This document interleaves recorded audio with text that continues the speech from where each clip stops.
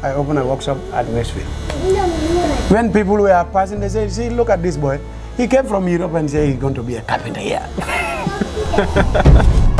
When they have a problem at the State House, they called me. I went there and changed all the roof of the security. But he said to me one day, I'm not so good in drawing, but I want this. I said to him, I know what you want. Just, I'll go and draw and bring you the picture. Tough Pinto School. He specialized in construction. And he was a carpenter as me.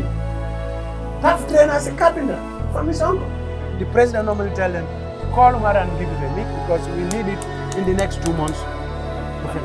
And he's the only guy who can do it. And I spent 4 months here. I went back to Belgium. I was in Belgium.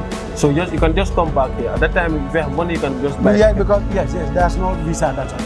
But also when you go there, you will not get work until when you marry. The only thing you can stay there, that's when you have to make a political asylum. They said to me, you have to make political asylum. I said, no.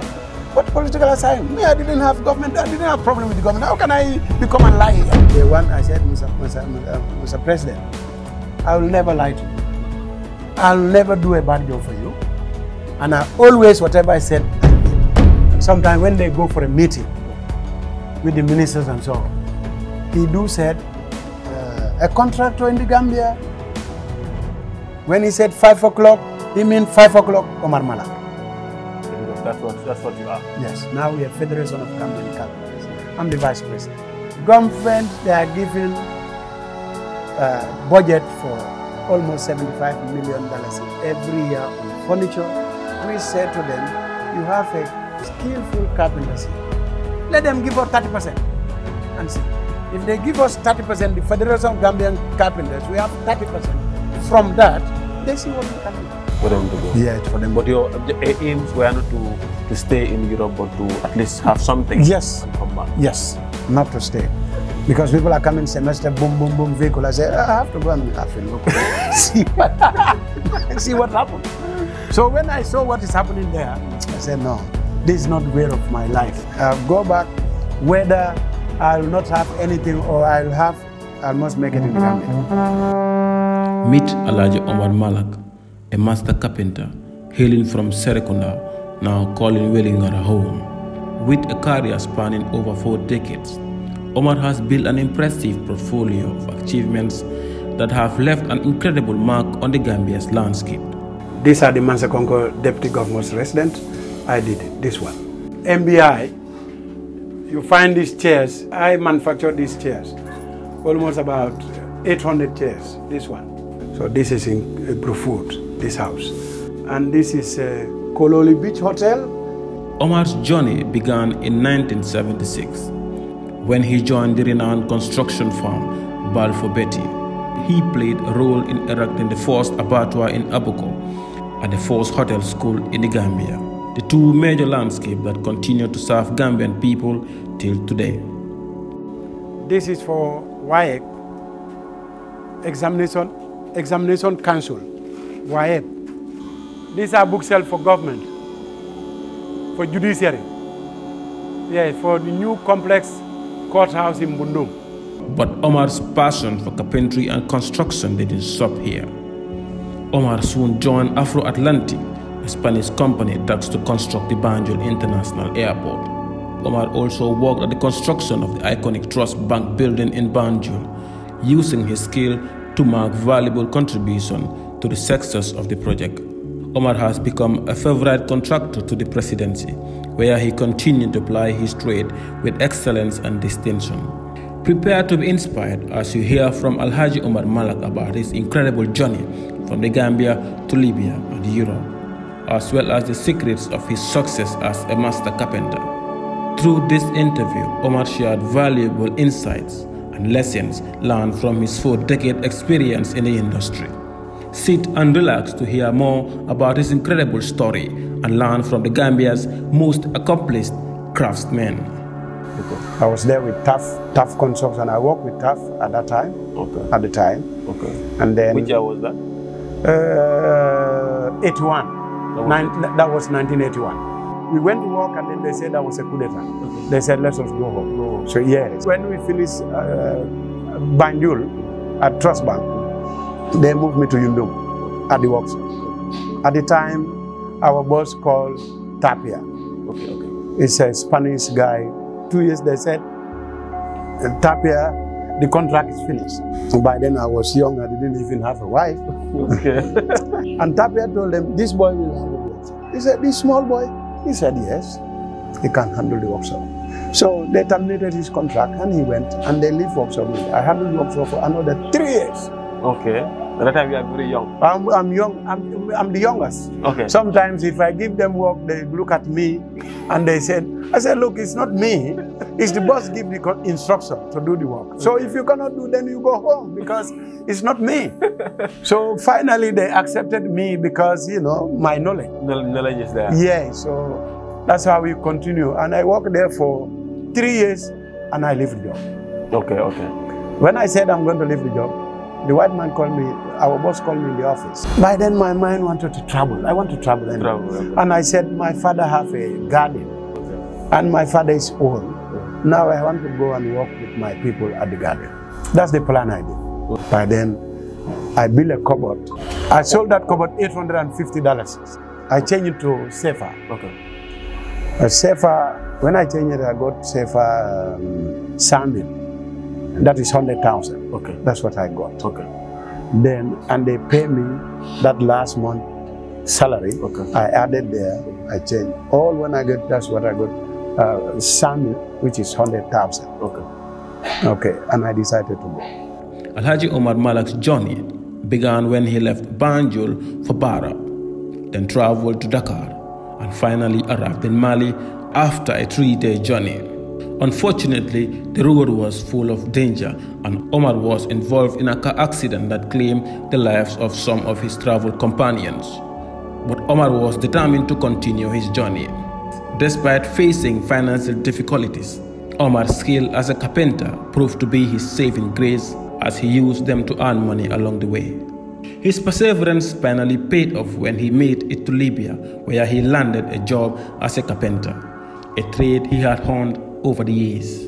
Omar worked hard in Libya for a year and a half, honing his skill and gaining valuable experience, but his journey is far from over. Watch this video up to the end as Omar shares his incredible story and challenges he overcome to achieve his dreams. So I was there for 1 year, 6 months, and I left the job. I said, I'm going back, coming back home. I cannot cope with the system. In running, hiding there and there. So you stayed in Libya for? For 1 year, 6 months. 1 year, 6 months. Yes. Working as a carpenter. Yes. So after I went and asked for a ticket, I said, because if I come to the Gambia, my money might be finished, I will not go back. Okay. So I went and asked for 1 year ticket. That's my intention to go to Europe. Okay. Yes. So they said, okay, it's possible. You can buy. I buy a ticket for 1 year. 1 ticket from Sabah to Tripoli, Tripoli to Madrid. I spent 3 days in Madrid. I came to Dakar, that ticket finished. The second ticket is from Dakar, Brussels, Amsterdam. That's making 1 year ticket. So I came, I spent 4 months here. I bought that land where I am. Okay. I make it, I build it until I finish, but I didn't put the roof on top. With that 1 year money in Libya? Yes. I bought the land, I make the block, I constructed until I finished the construction, and then I left with $400 US. I went and okay my ticket from here in Banjul. So Libya became Europe for you then? Yes. That's where I started anyway. Because to be able to come back here, buy a land and build it for yourself and have at least $400 in your pocket. Well, when going back, you know why that helped me? Because the skill I have. The skill, because of the skill. We worked for 2 months, and we said to the guy, we are not working for salary anymore. We are working for contract. If we bring the contract, we charge him, and we do the job. When he finishes, we charge him another one. And the job is just closer. After this one is here. In fact, they'll just make a line. After this guy is this guy. After this is this guy. So this is why we make money quick, because we are working in contract, not salary. Salary, and it's also a skill that they need yourself. Yeah, of course, yes, because they don't have that skill there. This is why when I said I'm coming home. The man was crying. Let me not come. This is why I came, and I spent 4 months here. I went back to Belgium. I was in Belgium. So you can just come back here. At that time, if you have money, you can just buy. Yeah, because yes, there's no visa at that time. There was no visa at that time. You just buy your ticket, you go, they give you 3 months entrance. Within that 3 months, you see how you're going to set up yourself. So that's how easy it was to go to Europe at the time? Yes, at that time. But also when you go there, you will not get work until when you marry. The only thing you can stay there, that's when you have to make a political asylum. But going there is not a problem? No.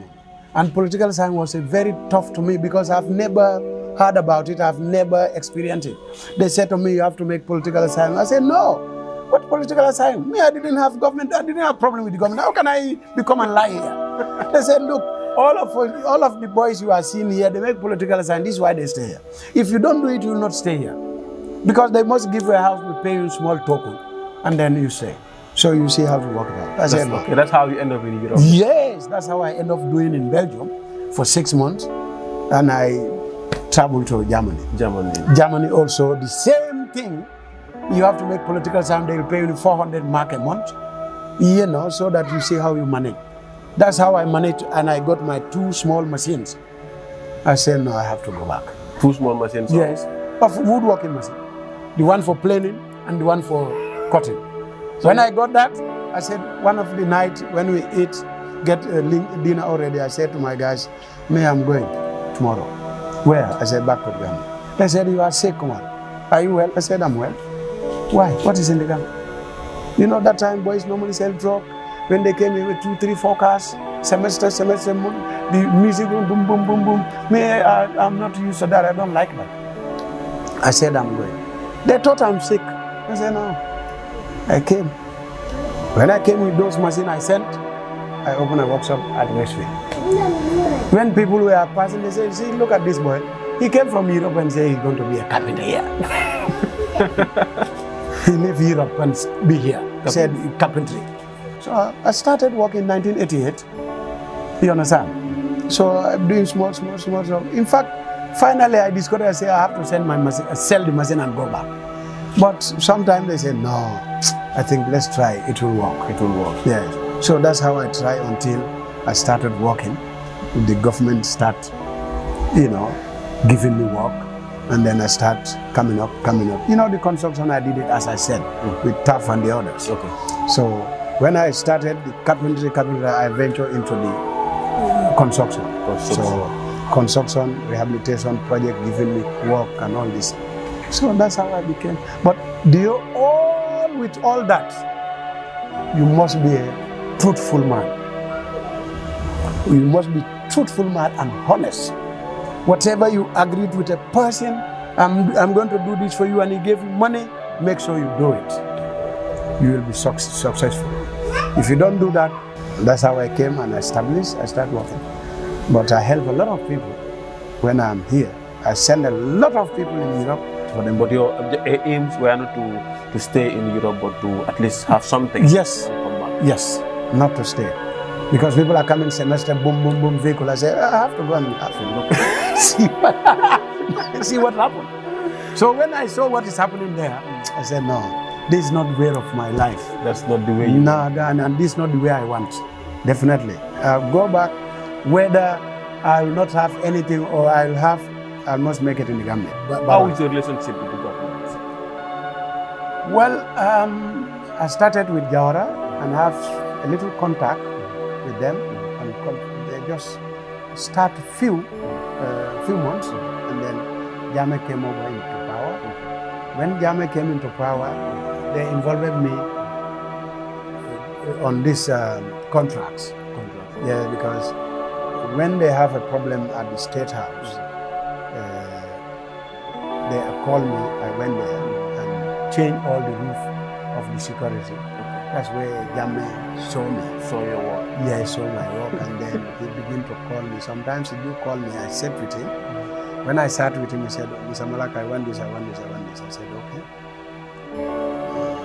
But he said to me one day, Mr. Malak, I'm not so good in drawing, but I want this. I said to him, I know what you want. Just I will go and draw and bring you the bill together.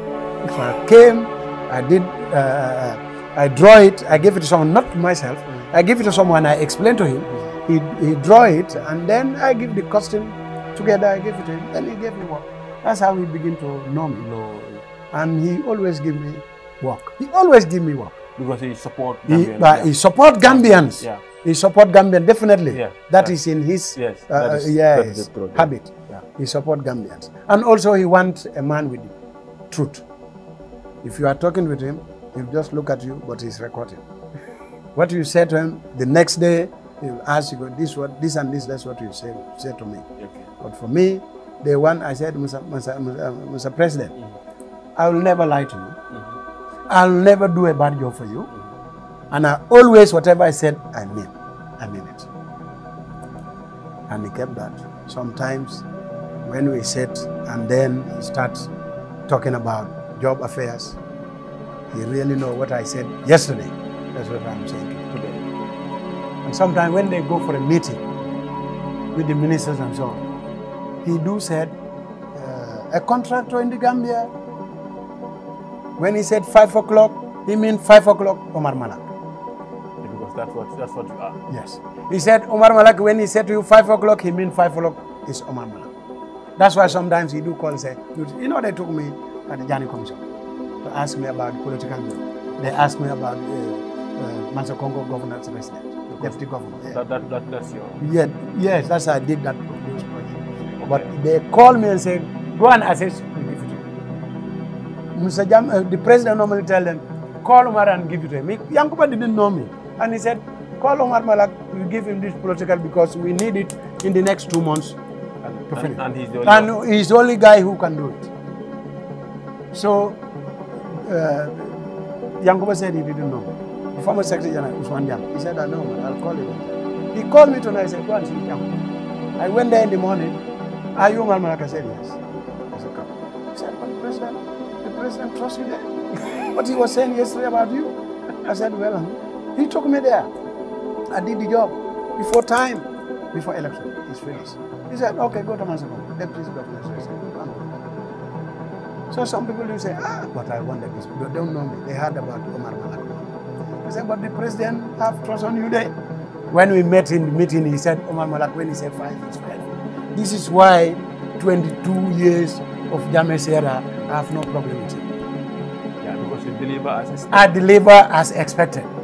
And I first tell him, look, I will never lie to you.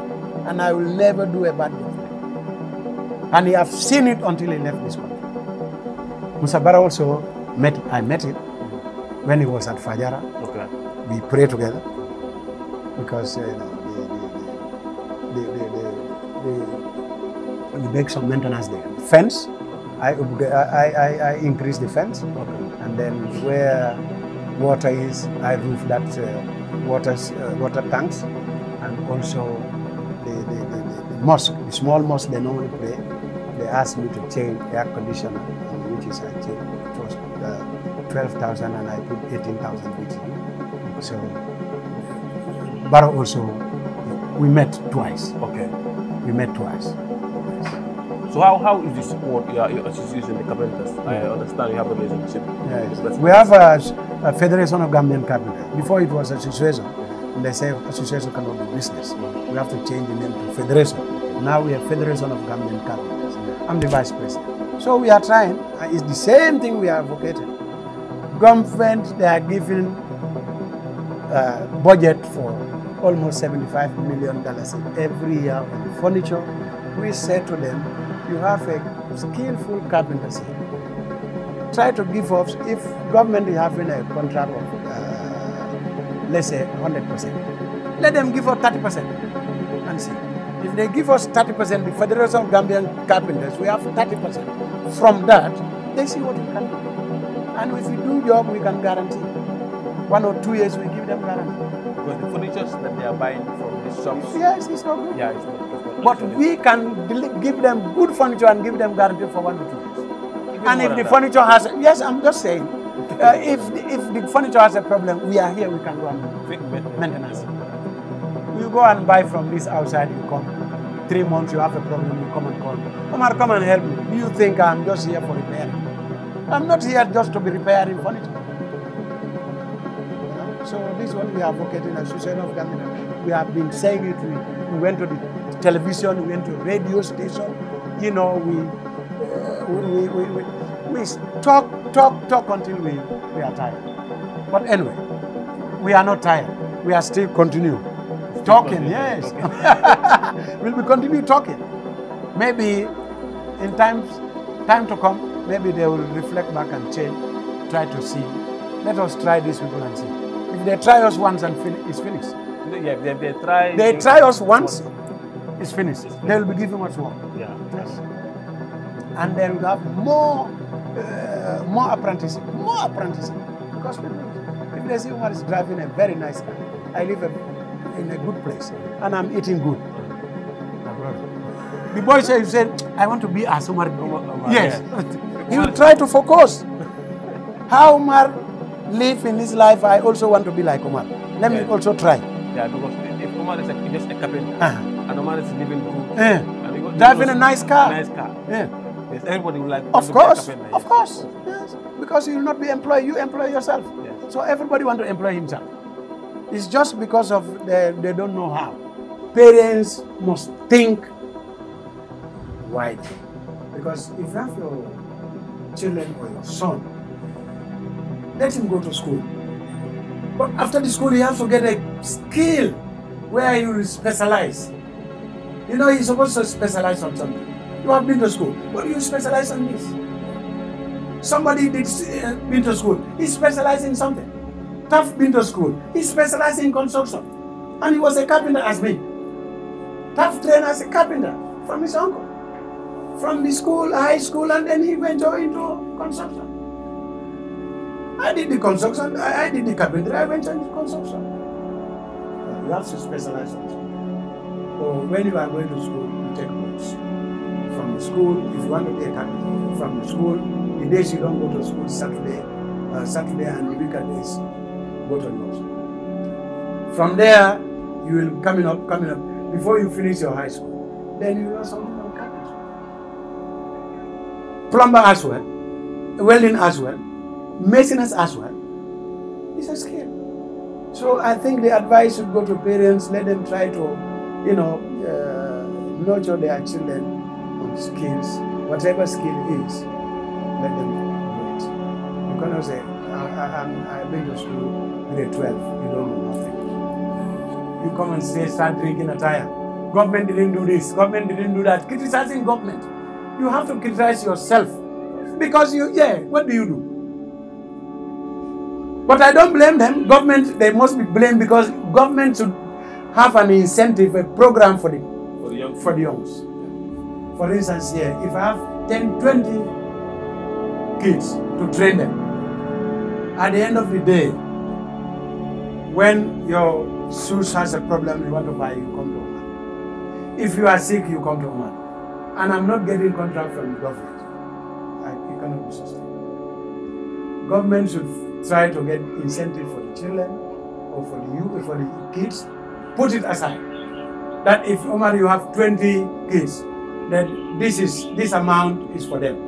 At the end of the month, take this, let's say 2,000, 2,500 each for the boys. And you promise them when if you acquire the skills, at the end of your training, we have something for you that you can start with.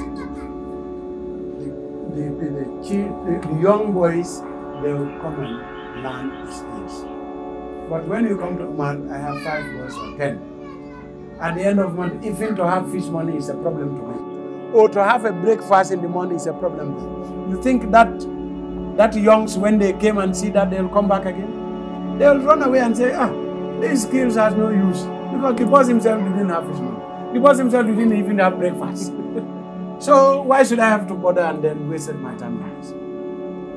So government should do something about this apprenticeship.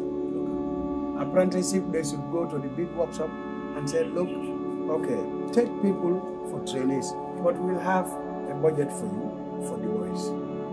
Follow. If you give, let's say you give Omar about 100,000 and say maybe, okay, 3 months. Monitor and see how did he spend that 100,000 on 300,000 on kids or 100,000 on kids. You monitor it, you'll say it. At the end of the month, they say, this is what I spent to this. Anybody, when I giving them, let him write the name and sign. You understand? So at the end of the day, you see many youngs, they'll venture in the skills. So maybe in 5 years or 10 years, Gambia will not go to Senegal to look for his skills.